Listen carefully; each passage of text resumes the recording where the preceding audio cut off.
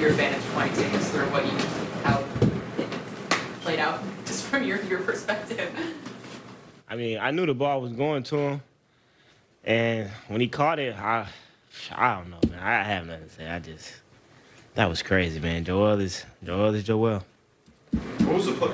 Tobias set the screen? What was it? Yeah, I think Tobias set the screen. When we got in the locker room, Tobias said, Joel, that was a great shot, but that screen that I set, that was big-time screen, big-time execution, big-time play call by Coach Doc, and big-time shot by the MVP. What were you thinking at halftime after the way you guys played and you were down 10? We're good. We turned the ball over like 12, 13 times. I was turning it over a couple times. Big fella, and we was all turning the ball over. But we knew that they were going to come out and play extremely hard. They had to. And everybody kept saying the same thing: weather the storm, weather the storm. If we get it to single digits, we good. If we take the lead, we're gonna win the game. And it took us all game to take the lead, but when we got it, we didn't keep it, but we won, so it don't matter. You mentioned the big fella, and obviously you hit the shot at the end, but you had 18 in the third quarter after you guys were down, really dragged you back in the game. What is it like to kind of be on the court with him when he just decides he's going to take over like that? Yeah, I mean, I think everybody asked him the same thing. What are you waiting for? I think he had like 5 points in the first half. Like, Joel, we need you. And he said, all right, I got you. And that's what he does, man. He's MVP for a reason, man.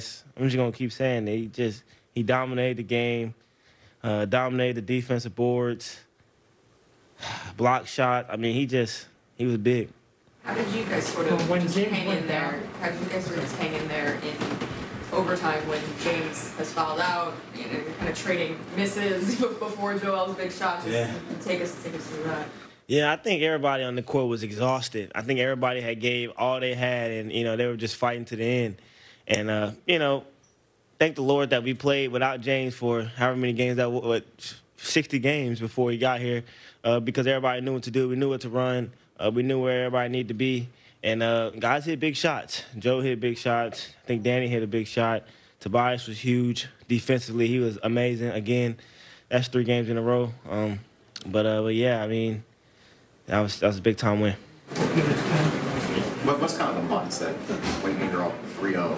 Now you're going into a game, you're going against the Raptors, team fighting for their lives. So, how do you kind of keep the pedal to the metal in that situation? We know it's going to be a dogfight coming in here Saturday afternoon. We know it. Again, they're going to go and run. It's their building. It's going to get loud. Fans are going to be into it. And I think we just got to weather the storm, keep weathering the storm, take care of the ball, defend, guard our yard, and do whatever it takes to win the game. How do you sort of avoid the turnovers and the mistakes and the sloppiness that maybe hurt you guys early on in this one? Yeah, it happens. It happens, Games like this, I know my first turnover, I slipped and fell, and they took the ball. Joel slipped a couple times. It just happens. But the way we weathered that storm, and we got good shots when we needed to. We took care of the ball when we needed to, and we got stops when we needed to. That's what it's all about, resiliency. And, they're not all pretty. All these games not pretty. The only thing that matters is when there's all zeros on the clock, we have more points than them. So. I'm sorry. With that being said, you're all not pretty. But right now, I know you talked about what you got to do, but just talk about being up 3-0 and having a chance to close out, on the other side. Yeah, that game was amazing, but it's over. It's in our rearview mirror.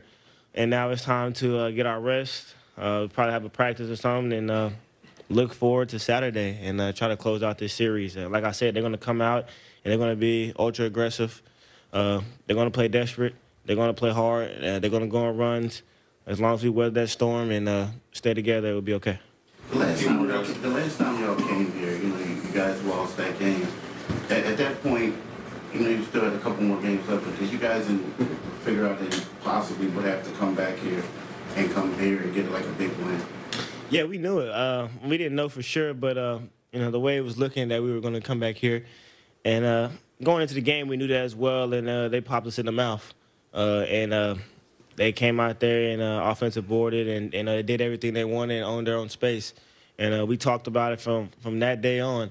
The couple of days we had practice, the games that we played, Indiana and Detroit, we talked about defensive rebounding, own our own space, and not letting them punk us. Tyrese, Doc called Tobias the unsung hero tonight. Yes. What did you think about what he did? Yeah, I mean, he defended again, and he He's been big, man. He's Coach Doc keeps saying he sacrificed the most, and I believe it. And he doesn't care about anything but winning right now. And for him to do that, it's special. He was big too. He got some buckets. He set a huge screen for Joel to hit the game winner. And like I said when I first got in here, he's excited about that screen that he set. And as he